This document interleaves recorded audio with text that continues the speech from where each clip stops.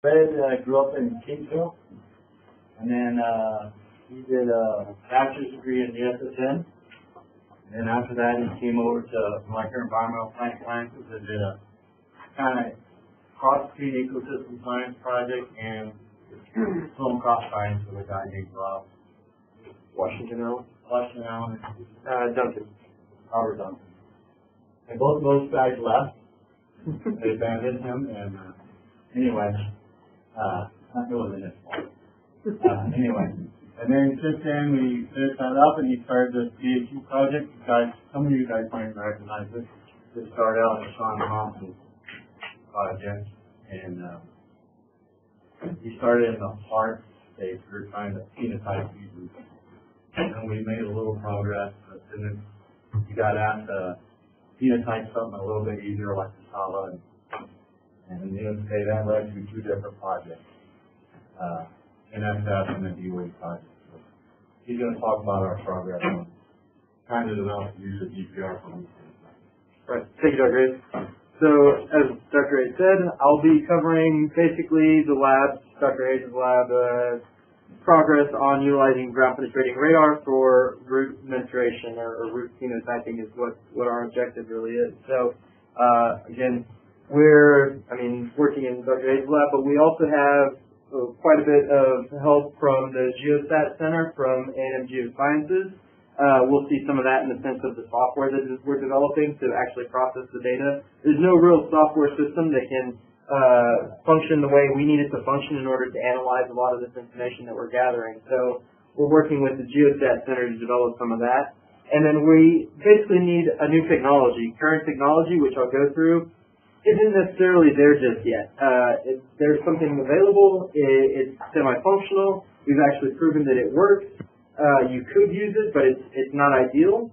So by collaborating with IDS GeoRadar, they're working on developing new antenna array systems for us to actually run through the field much faster and much more efficiently.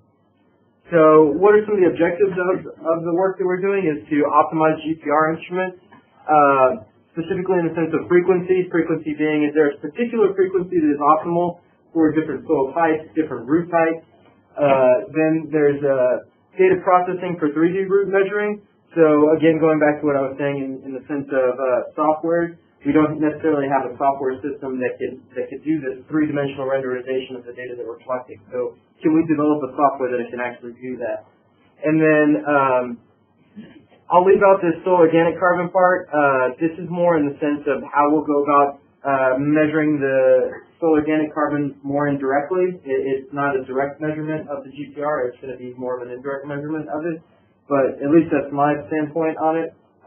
We'll see about that. We're going to start working on some of that data soon. So use optimized GPR and design phenotype for the whole plant dynamic, right? So I won't get too much into this.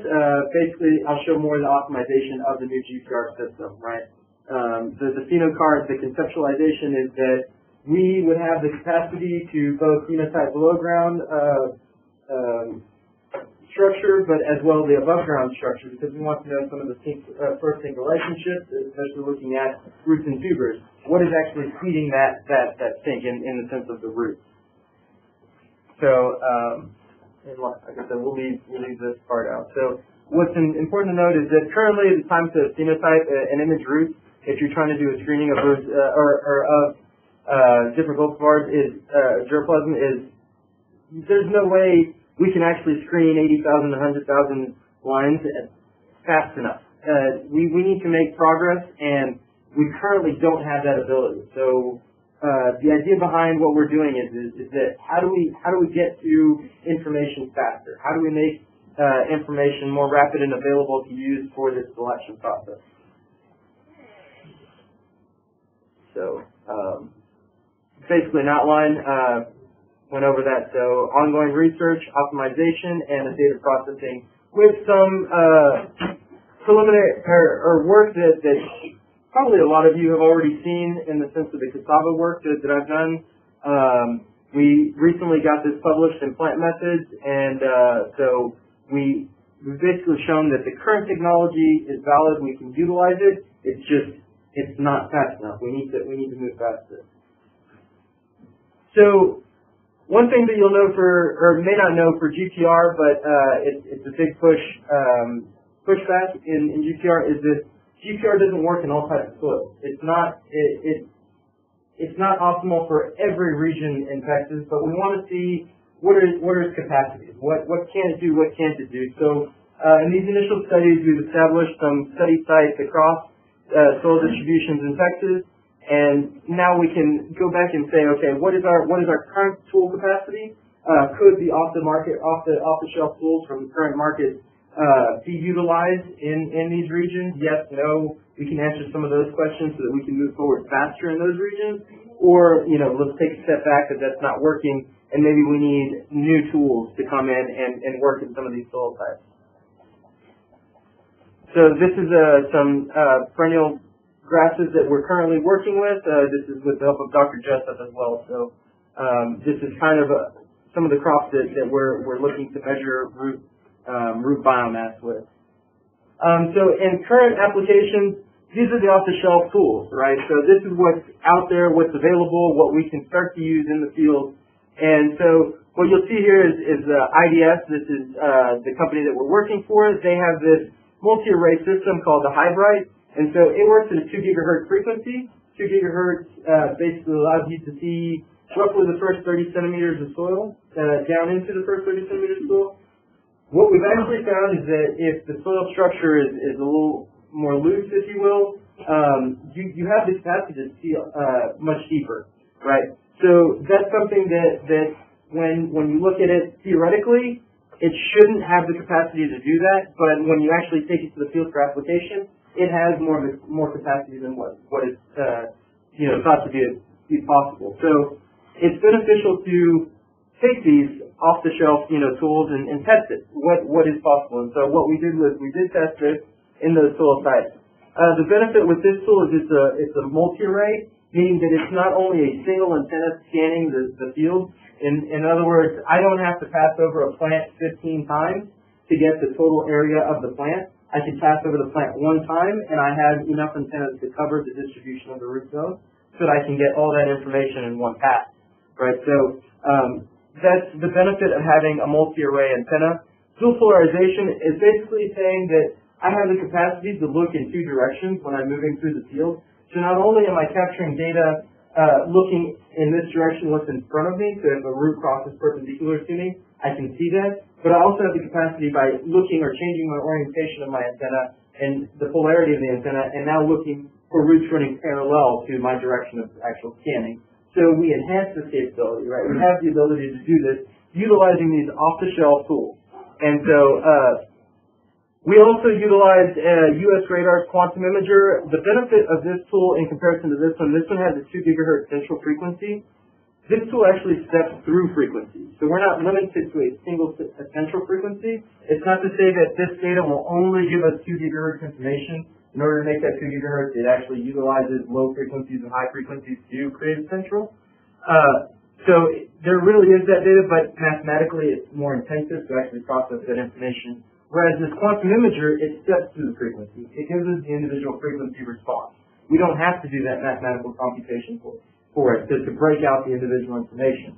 So it provides us much more specific data in the sense of frequencies and seeing how those frequencies actually work in these soil types, right? So currently it only steps through 3 central frequencies, but it has the capacity to those frequencies to be changed. So that's the benefit. And then its bandwidth is greater than 4 gigahertz. So like it utilizes low frequencies and high frequencies to create a central frequency. So if you have a bandwidth of 4 gigahertz, if we really wanted to break out the data, we have up to 4 gigahertz of information within a single scan of data that we can utilize.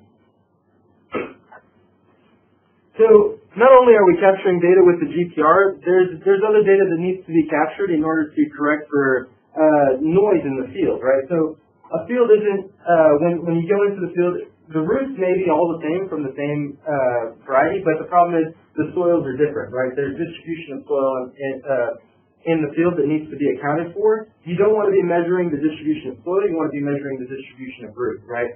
So We collected some EM data also to show some of those moisture distributions in the sense of the soils there, and then also the GPS location so that we can go and overlay that information with our GPR scanner. And so basically it's a normalizing factor.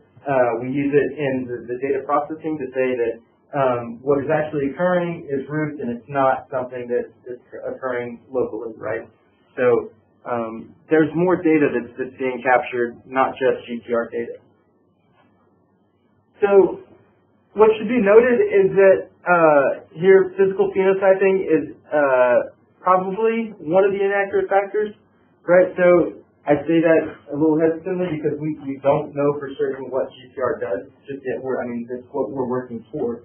But if you think about it, what we're trying to do is associate soil cores or root cores, if you will. So in each one of these are 15 centimeter cores in depth by 2 centimeters in diameter. So what we're trying to do here is say that the total root mass that's in this one core is associated to a specific line scan at that position, right, for the GPR as well. So what's to say that this is the accurate measure of what the root zone is at in these areas. So if my plant were to sit here in the middle, what's to say that most of my root mass what's to say my root mass was actually distributed evenly across these 3 positions? It could have been drawn towards more directional, maybe there was more water in this direction, more nutrient in this direction, so root zones were moving this way. So when I cored these other 2, I got less root mass. And so it's kind of biased, right? We don't know for certain because that's what we're trying to test. But our biggest issue right now is going to be how do we go about actually relating these phenotypes to what we're actually collecting. So one of the things that we've done is we've, along with the Ag Engineering Department, is designed a new coring tool. So basically it's a 24 inches by 24 inches deep by 6 inches, 24 inches deep down into the ground and then 6 inches deep, I guess, in the sense of a width. So it collects a larger profile so that we can actually start to say something, relate back into with the GPR that has a little more accuracy than just a 2 centimeter soil core, right? So these are some of the complexities that we've had to overcome as we go through because it's not a very easy practice. It's something that needs to be taken into consideration, and we've moved away from these cylindrical soil cores and are starting to transition into these larger volume soil cores. It's more destructive, but the data is more specific or more related to the data that we're actually capturing with the GPR. So for GPR optimization, we basically, like I said, need to get faster. How do we get faster? You get faster by adding more antennas, right? Because the more antennas, the more space I can cover. In the sense of above ground phenotyping, we've had sensors like a Leica station, a LiDAR station, which we'll come to see that this is actually not only important to phenotyping the vegetation, but also important to the way the scanner works, right? So we'll cover some of that information in just a second. So in the sense of optimization, excuse me, I'm getting over a cold, so I might cough from you as well. But so some of the adaptations that we need to make and consider are these radiation patterns, so for optimization of the current antennas. Currently, off-the-shelf antennas have these bow tie antenna structures, so it's just a triangle, kind of like this, with another triangle on this side. And what it does is it creates this radiation pattern into the ground. What happens when you create this radiation pattern is a lot of the energy that you're actually emitting into the ground to do the data collection with is dissipated radially, right? I don't get my energy down into the ground where I need it. I start to lose it outward, right? So when that starts to happen, I no longer have the penetration capability. So I can't get deep enough to see where the roots are, where they're moving at depth, right? So this radiation pattern is currently what's available, and it's not beneficial to what we're trying to do. It's great for certain things. It's great for concrete. It's great for real sandy soil. You can utilize this. This is what we've been using to date. But you can see the intensity of the radiation is much less because it's radially moving, right? Whereas you get something like a Vivaldi antenna or a horn antenna, where you start to focus this energy, you then start to really position the direction of that radiation, right? So you're directing the radiation to a specific position to where a lot of that energy is focused. Having that capability or that ability to focus the radiation, you then can get higher intensity radiation at your focus point, giving us the capacity to go deeper, right? To visualize things much lower.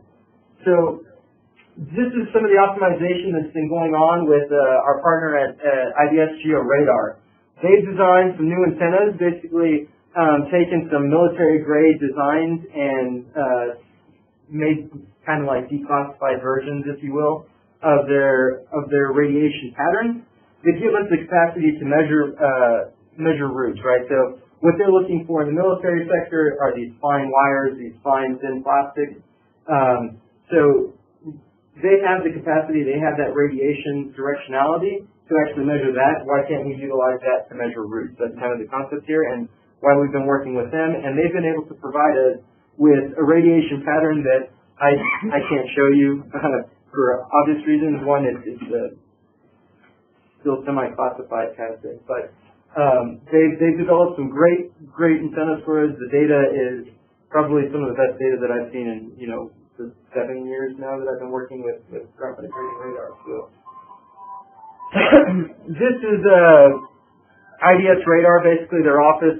They are in the strip mall kind of thing, and so they have these basically a ceiling just like this. And what they ended up doing for us to start testing these new radiation patterns and new antenna designs was build this giant CNC machine inside their office. So they basically had to take out their entire ceiling to get this in there.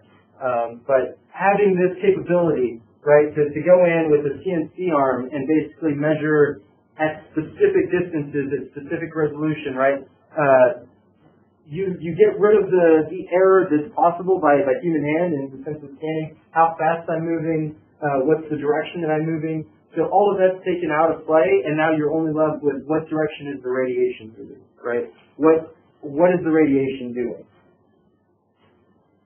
So some preliminary tests that they did in the trough were to plant some roots and tuber kind of crops, some hort crops, Lego pieces, just to see what the capabilities are. And so these antennas that you'll see in here are off-the-shelf antennas. For instance, this one here is just an off-the-shelf. I think it's a 900 megahertz antenna.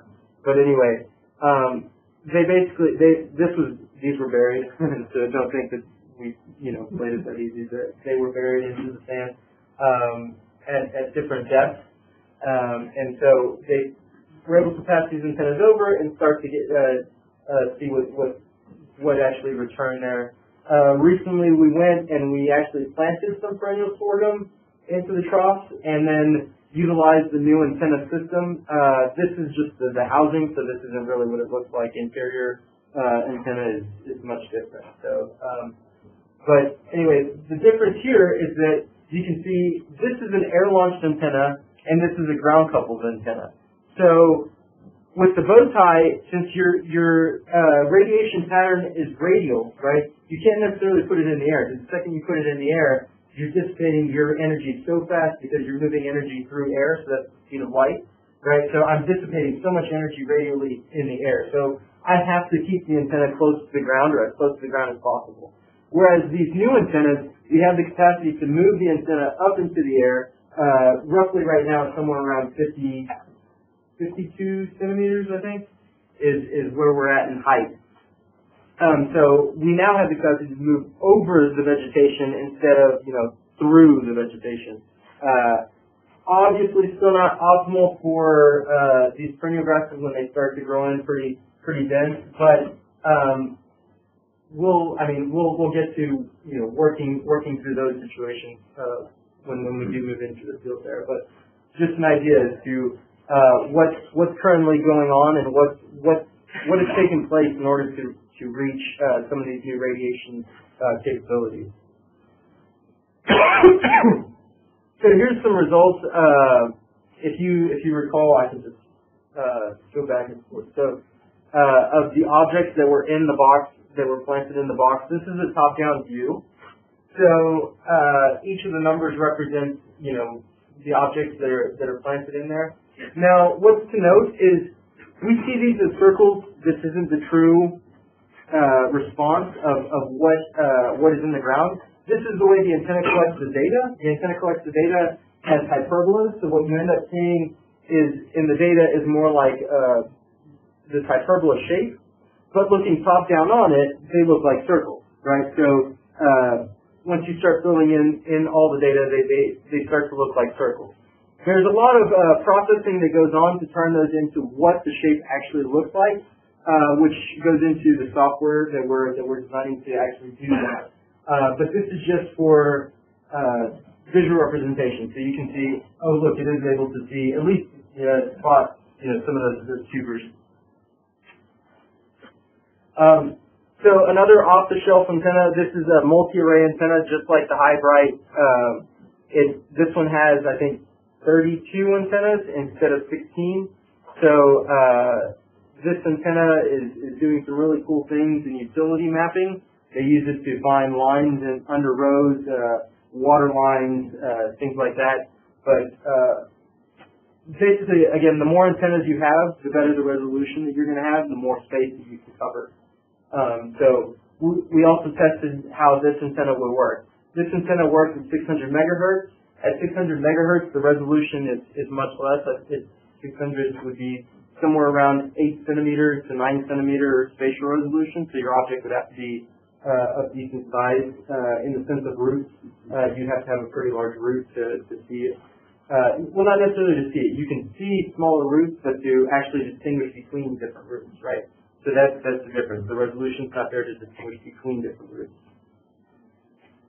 So this is the High-Bright, the antenna that we've currently been using in the field. Again, the benefit of this one is the polarization.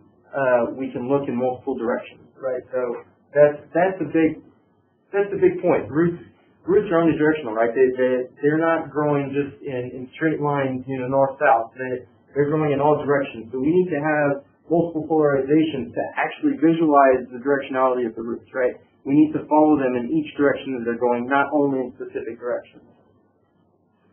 So this is some of the results for that antenna system, and that's spacing the antennas at 5 to 10 millimeter spacing, so getting really, really close in there. And you can start to see more anomalies in the ground that are coming up. A lot of these could be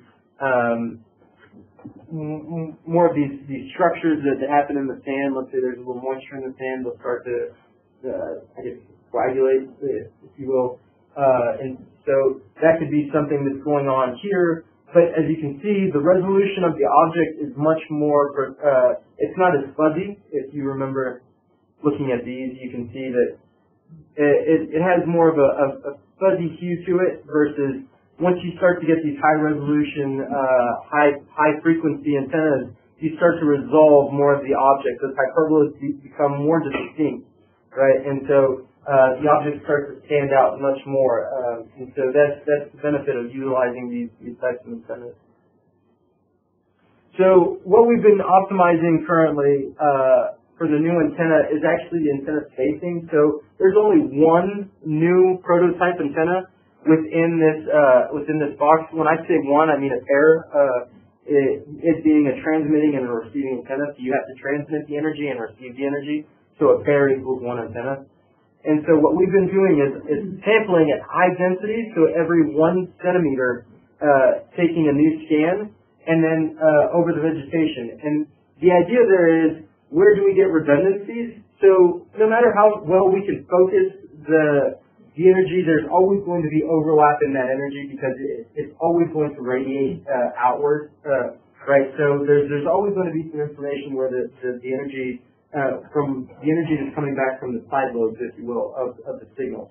So we need to know where we're starting to get redundancies in the data so that we don't capture that data. We're not wasting money in the sense of adding more antennas. We're not capturing data that's irrelevant because we've already caught it in the previous line, right? And then knowing knowing that capability, right? So what we're doing is data decimation. So basically, we throw out each other line, throw out every third line, throw out, and basically say what is the optimal spacing that we need in order to visualize these objects that we have buried in this sandbox. This is one of the most important things, and where that LiDAR sensor comes into play also. If we want to get to the vegetation, we can't necessarily go over it. So how are we supposed to measure it if we can't go over it? Well, what if we scan into it? What if we scan from the side, right? That's great. So can we do that, right? We don't know if we can do that. No one's done it with GPR because GPR is normally it's the ground coupled machine instrument, so you can't really pick it up and twist it to the side and scan sideways. So no one's really attempted this, but with the new antennas that are airborne or air launched, we have the capability of rotating them and saying what is the capacity for these antennas to measure at an angle.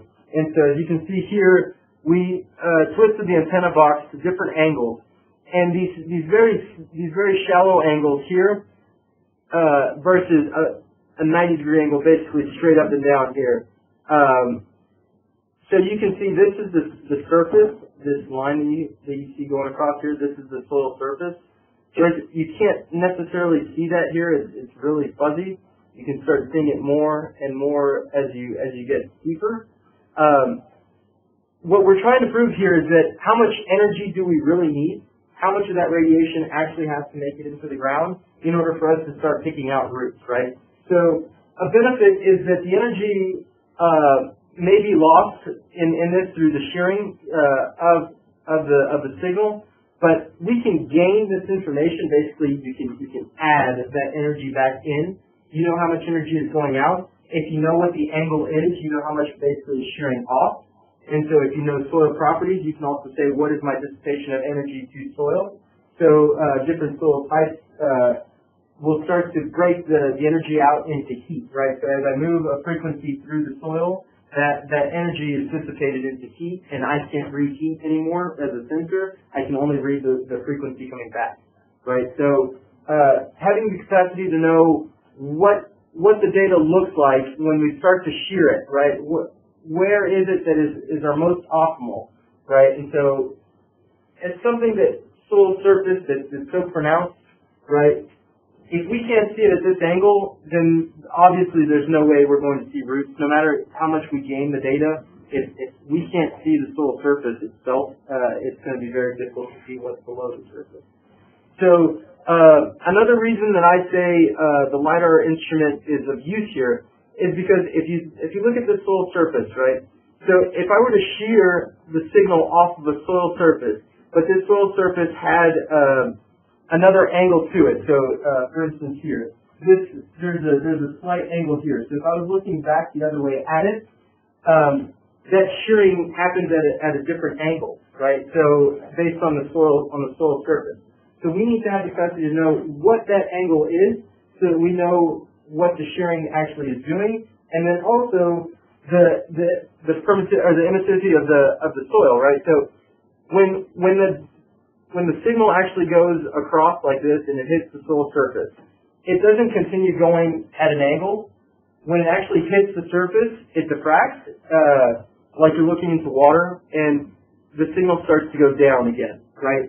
So if we know what the soil surface looks like, if it's rounded like this, and the signal's coming down at it, perpendicular to that roundness, or to an angle that's like this, then the signal is actually going straight through it. But if the soil surface is flat and it's coming at this angle, then we're actually changing, we're diffracting the energy and it's going in different angles. So we need to also know what are these different soil topography information, right? So it's when we go to add things like LiDAR systems or whatnot, it's not only so that we can phenotype above ground structure, but it's also so that we can correct for these. Because if we're trying to measure roots, we need to know which direction our energy is moving so that we know where the root is, right? We can't just cross-section the soil and say the root is here because that's the angle that we were directing it, right? So we need to have the ability to correct for that. So here's what our prototype antenna looks like. It definitely is more fuzzy, if you will, but what you'll see here is, what's important here is this phase function. You see how it's black, white, black, white, black, and so going through the phases, whereas it's much more distinct in a specific color. So radar has multiple functions. It's not just the amount of energy that's coming back that I'm measuring. It's the amount of energy that's coming back at a position, right? So if you can think of energy oscillating, right, so it's waves just going through the soil. So if I'm going through the soil and I hit an object, that wave didn't complete necessarily, right? So that energy came back before the completion, so it came back off phase. So that information is important to us. So having this view versus some of the other views is much more valuable to us. Because now we know that more specific object position, right? So the antenna is giving us back really clean data in that regard. So here's an example of what the cross-sectional data looks like. So if I were to scan over this vegetation here and then cut or fade down into the ground and create like a wall right here, this is what that would look like, right? And so what we know for a fact is that the root system got down to 36 inches. There is a metal plate planted or positioned about somewhere here, and it's about 18 inches down. And so that metal plate reflection is right here. And we're able to measure with our new software basically the bottom of the root zone right at 36 inches. This is in nanoseconds, and so the numbers here don't really mean anything other than time.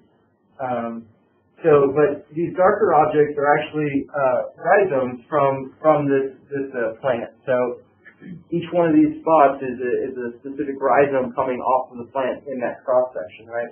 And then what you can see here is you see this smooth kind of contour here versus this more rough contour in this zone. That's basically the root. That's what we're interpreting as the root zone when it comes to the data analysis portion, right? Is the difference in this structure. So when we go into data processing in software, not a demo. I'm not able to do the demo. I thought I'd changed that. Anyway, so the software, one of the issues is that we have a multitude of data, and this data needs to be processed with iMathematics. So we basically switched from working with CPUs to working with GPUs. Not only that, we now have the capacity to work. If you can imagine, when I pulse energy, this is a pulse of energy down into the soil. I can modify this energy pulse by doing gains. I can do filters. I can do all kinds of things with this energy pulse. The second that I do it here, in our software it's now visualized here. So you can see how your software is actually making modifications to your data and whether or not that's actually accurate, right? So you can visualize what it is that you're doing. So when I gain something, am I over-gaining my root zones? Am I under-gaining my root zones? What is actually occurring, right? So we have the capacity to now visualize it in 2 dimensions. And then if you could imagine, every line scan has its own 2-dimensional plane, right? So this is looking down into the soil. So if you stack these all together, then you end up getting a 3-dimensional renderization of what's going on. So any modification I do on a single individual line, so this is just one pulse here, another pulse here, and so forth. Anything that I do here and I make a change, I'll see it here and in for all 3 dimensions. So right now with the Geostat Center, we've had the ability to implement a lot of the traditional algorithms that are used, along with some new algorithms that we're developing here for the actual processing of the data that we currently have. So here's an example of what we're doing. This is a simulation. This was created by a postdoc on the project, Ileana. And the data was actually taken with a LiDAR system. So this is really a cassava root that was grown in hydroponics. And so this is the fine root mass of it.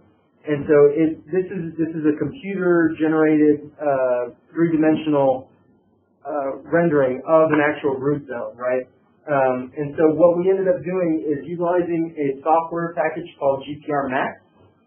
You have the capability to simulate what the signal is actually doing in the soil, right? So I emit energy, and I can see that energy moving through this box, if you will, and how it interacts with the roots and what comes back. So what ends up coming back are these two-dimensional images, this raw image. So this is what it actually looks like. This is what the GPR gives us, all right? And so what we end up seeing here, this is a migrated version. So like I said, you have these hyperbolas. Those hyperbolas aren't necessarily the outer edges of the object, but if you can imagine, if I pull the signal from this position and my object is over here, right, I'm X distance away from that object. If I move my antenna closer, that object just got closer to me. So if you could think that the hyperbola starting here, I'm far from the object, I'm getting closer to the object, now I'm moving away from the object, right? So you're actually measuring your distance from the object as you move towards it and away from it. So we have to migrate that information to where we force that energy to move towards the apex, where that object really is. And so that's what's occurring here, is we take this raw data, we move these energy packets that are out here on the edge towards the apex and say, this is really where my object is. And so this is a migrated version of this root zone. So now you can start to really delineate that root. And then these are just new algorithms that we're developing, which this one is actually the coolest and so far the most evident in determining root depth. So you can see here that this algorithm has the capacity to say this area is definitely different than this area, and therefore my root zone ends here, and it actually matches with the root zone depth. So we have that ability to see that now with the current algorithm. This is being tested. We can't say that this is 100% true just yet. We're creating more of these models so that we can simulate and create more of these, and then we can come back and end up with a way of testing as to whether or not that's accurate. Thanks so much. So arrow here being the bottom of the root zone, arrow here being more of the initial angle, this rooting angle that you see here coming basically off the main stalk. So that's what these arrows are illustrating here. So not only do we have some measure of depth, but we can get some measure of the initial angle. And this gives into what some of you may have seen before in previous data. We're working on a selection of early root bulking in cassava, cassava being a important crop to a majority of smallholder farmers in Africa. It's actually a really big crop in Southeast Asia for the starch companies. And so basically its yield is its root, right? So it creates these massive roots. And what we're doing is saying, can we actually measure these roots and when they're coming in, when they're bulking, and how many are there, that kind of thing. So we're working with CIOT, IITA, and CIP to a degree with some potatoes, and IITA with some yams. So here's an example, basically, of the raw data, and then this is the filtered data, so basically getting rid of a lot of the noise in the data, and so you can start to see these hyperbolas a little more clear. And that's because this is cassava. This is a much larger object. It's easier for me to see an object that's way up there because that object is, has a diameter of, let's say, something like 8 centimeters, 10 centimeters. So these hyperbolas are much more clear, and you can start to visualize those roots much better. So when I migrate that data, I can actually see more specific cross section of those roots, right? So this is 5 individual plants, 1 here, 2, 3, 4, and then 5 over here, kind of cut off.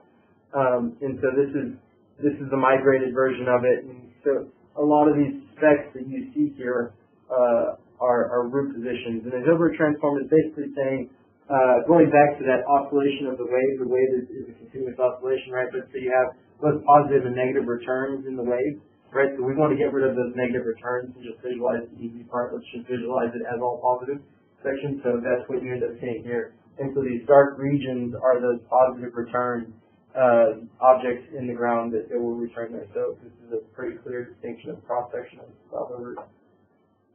And so what we end up doing with that is saying it's a very simple procedure. It was actually started in the forestry industry. The U.S. Department of the Forest Service, U.S. Forest Service, basically designed this approach where a very similar processing protocol here.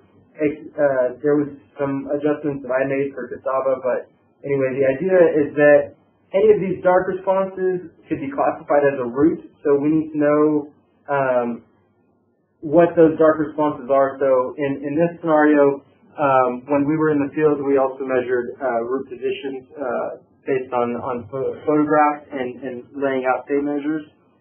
So we know that the root is at that position. Therefore, at that position, that's the color that I'm looking for because I know it's the root. So it's basically if you are this color, then you are classified as a 1, which is root. If you are not, you're classified as a 0. Throw everything out. So now what I do is I just count all my 1s, right? So however many amount of 1s that I have in this image, then I know what my fresh weight for that root in the field was. So then it's total number of 1s, of pixel 1s, is equal to total fresh weight in the field, right?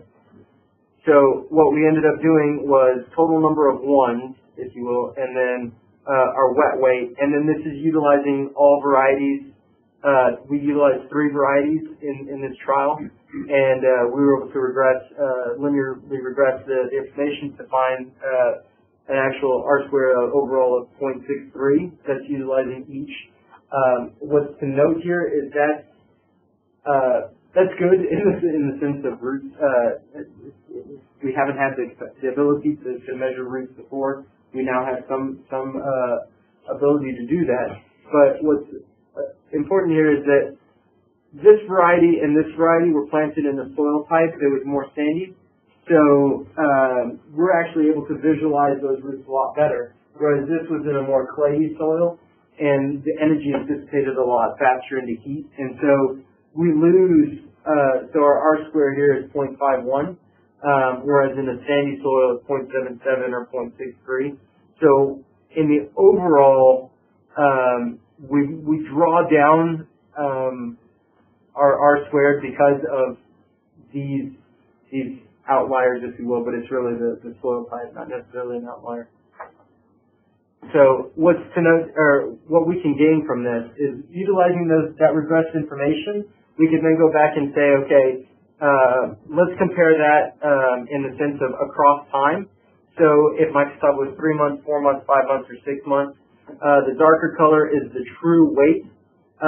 The predicted weight, utilizing the general model, so that's utilizing this model here, and then the predicted weight using the genotype-specific model, right? So that's using its specific model that goes here, right? So what we ended up seeing is that early on, we're overestimating, right, these root weights. One reason for that is the roots are a lot smaller, they're a lot finer, right? So what's to say that we're actually measuring the root and not necessarily a clay cod in the soil? It's not giving us back that same reflection, that same intensity, right? There's issues with that. Whereas when you get to these larger root objects, it's a little more standardized in that the objects are bigger. You no longer have that issue with these smaller objects could potentially be classified as that. They're very distinct. I know that object is there. It's very large. So we can start to see these trends. Even though these are significantly different, but once you get close, they're more accurate. But then what's noted here is this trend, this growth trend, right, that's occurring. And so when it comes to early root bulking, we want to know this is when is the cassava ready to actually harvest? When can we get it out of the ground, right?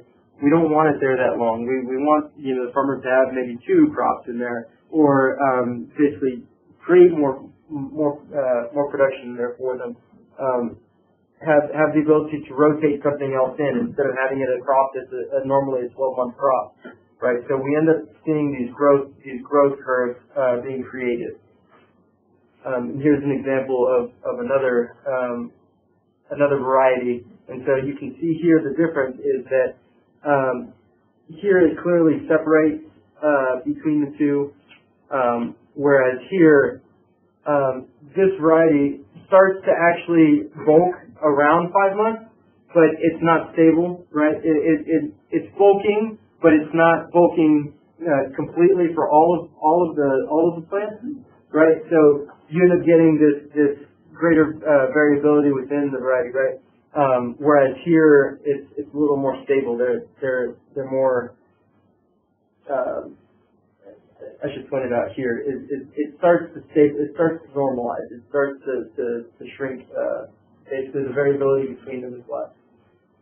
So anyway, going back into what we're doing. In roots and tubers now, we've progressed. We've started to look at all roots and tubers. We've taken advantage of our partners, if you will, at CIAT and IITA, who has yams and cassava, and then SIP, who has different potatoes.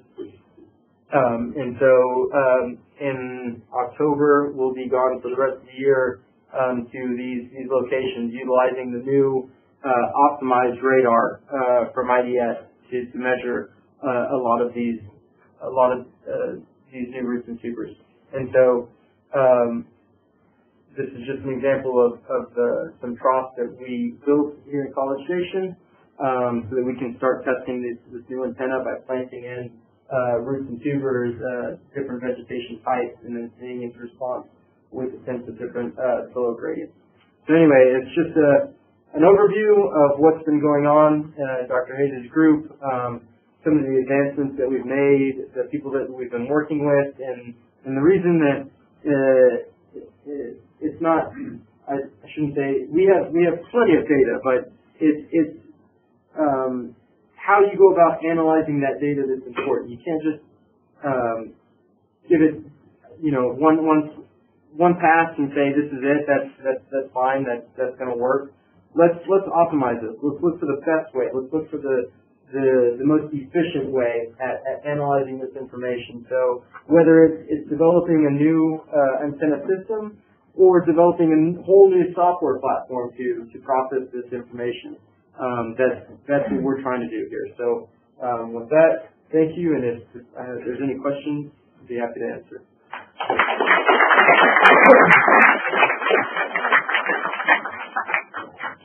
Yes.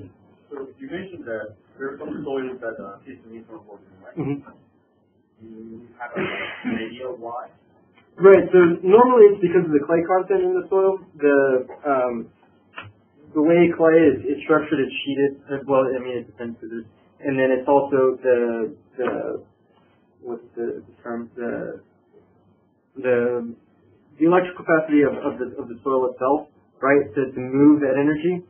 So the biggest issue is that when I'm trying to push energy through the soil, either I'm holding on to that energy that's moving, which the clay may be doing, or my sheeting is so it's stacked so tight that it's forcing that frequency, that wave to push through that sheeting, and so it dissipates that energy into heat.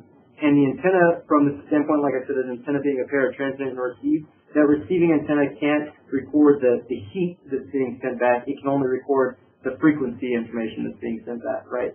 So that's the issue with the different soil types. It's usually just clay or water content because it's holding the energy or just dissipating the energy to heat. Yes.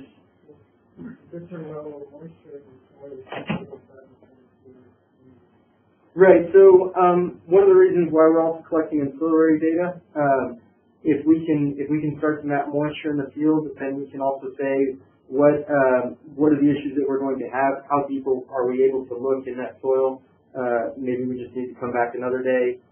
But it gives us the ability to say, okay, this is, at least we know to a degree what the moisture level is, and basically what the theoretical depth that the energy would actually be able to get to in those scenarios. So that's one of the reasons why we're collecting a lot of the ancillary data also. Yes. If there is in some simple crops like corn, for example, identity planting is being done in fruit condition. So can we use GPR there also? I guess it would be what is your use of the GPR in those conditions? So if it was to measure like root architectures, things like that, it depends on that high density and how those roots are interacting with each other. Is there enough separation for me to say that this is one plant and this is another plant? If there's not, then I may not be able to say the difference when I'm looking at two plants side by side like this, but if I turn, I can then start to say something in their sense of going out into the rows between them.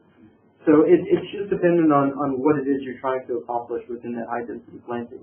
But the tool can get through most things, especially the new one, it being air launched.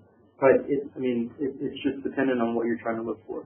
Because I was concerned that the roots of one genotype they overlap with the root of other genotypes and identity. Right, exactly. So that would be the biggest issue is if you want to separate the two, you may not have that ability to separate them because you can't define where one stops and where one starts. Right. So. Yes. Because this one is for tubers and those are hopefully easier materials and things a lot more bulk to them. But can you actually use this for things with minor roots like say with maize and rye? Right. So my colleague, like Dr. Hayes said at the beginning, Sean Thompson had started this project and he was working at wheat actually. And in his data, what we ended up seeing there, from my perspective, was it's an indirect measurement of the fine roots, and this was in a very clayey soil. We collected the data post harvest, and so the roots that were in the soil had started to decompose, and they started to create these cavities, these air cavities. So we were measuring the air cavities, right, instead of the actual root itself. Right, so it's an indirect measure of the fine roots in the sense of the soil structure that it creates by now creating these cavities, right? So that's one way potentially of doing it. The other is looking at this. So these are fine roots that you see here. It's just how you go about analyzing it, and so our algorithms are going about analyzing this, utilizing some actually pretty novel approaches in how you would go about looking at this. So you may not be saying, I can see a specific fine root. That's not what we're saying here. It's saying that fine roots are creating some kind of disturbance in the soil structure itself, that you're now seeing some response from that, right? So you get multiple returns from fine roots. You have to figure out you have one return here and one return here. The algorithm right now is connected in a linear return, so we have to figure out how to connect returns. We don't know where the next return is, so we have to figure out how to get the data to follow like this. So it sounds like you can see things like animals or vets and some rock mechanicals. right. With these beautiful features, so we'll be happy at that, but hopefully. Right, and some things I did do right down in Seattle, and it was basically the same thing as what we found with Sean Thompson's data. It's an indirect measurement, but it's not that it's not capable of it. It's just how are you going about analyzing it? You have to change the approach. Whereas with those, we're looking at the noise in the data, and in roots and tubers, we're actually looking at the real data, right? So it's just how you go about looking at the data to analyze it. Yes, sir. How did you collect the cassava data? Did you cut the crop down and run it over it? Right. So in this scenario, we actually did have to cut the crop down and run over the top of it because it's a ground coupled machine. Yeah. So obviously that's not optimal. That's not what we want to do. But we wanted to prove that the tool does have the The cassava seems to be kind of default thought too, right? Right. So if the air launch one can never have enough energy. So the reason for here for instance, the reason for the air launched angular position is that if we can run in this row, for instance, and then project the energy, if you will, like this, right? Then I can move through there in between, and then I can start to. There's more than enough power in this new antenna. It focuses the energy really well that I have the ability to measure in that direction. So. You ever direct the antenna to your leg or anything? Yes, but it wasn't pulsing, so it's trickier. No, if you left it long enough, yes, it doesn't have enough power to really. Your lunch with it. I guess if you passed it over enough times, yeah, but it's the amount of time with these antennas. It's not necessarily the amount of power. There are some. These are all regulated, FCC regulated.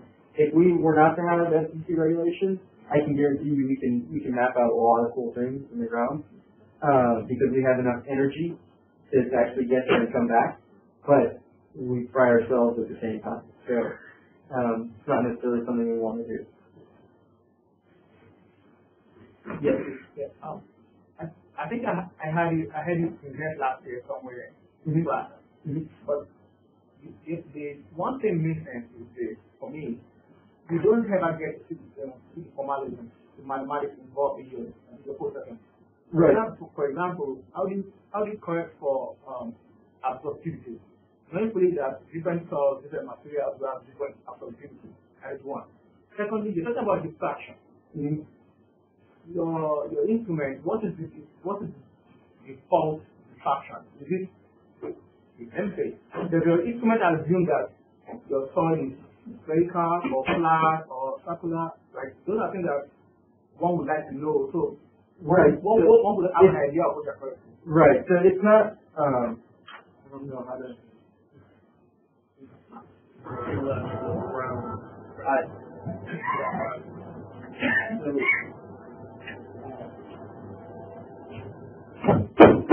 To your second question, to this one first,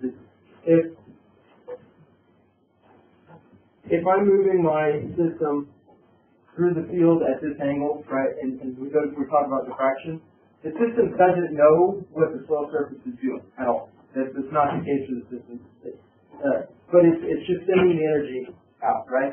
At this interface, depending on permittivity of the soil, it's going to change how it actually. This angle is not known unless you know this parameter, right? So there's no one true answer for this angle of diffraction, right? That's dependent on this soil parameter, right? So this goes back to the ancillary data that we collect, right? If we know the soil properties beforehand, then we can say what this angle will be, through that section, right? You can never sample soil, if this is my surface. I can't sample every single spot, but I can generalize, right? I can sample here and then spatial autocorrelation. I can sample here and then interpolate between the two, that kind of thing. So I can say what my diffraction angle would be, for this position, and this position, as well as, this position. It should be, if it's an interpolation, it should be, half of it.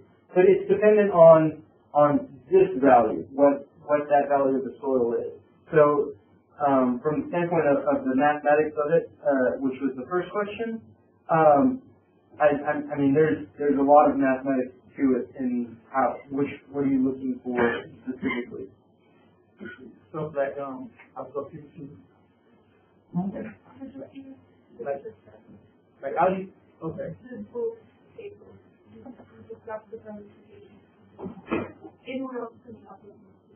Right. So there's a lot of theoretical papers that are already done on how the absorption properties are of different medias, of different soil types.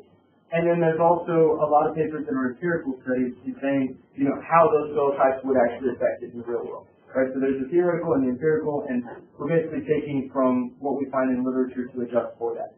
So it's just, I often don't put it in anything because it's not something that, the audience directly would want to hear, right? As You could the mathematics side. But it's it's all maybe into the software. right.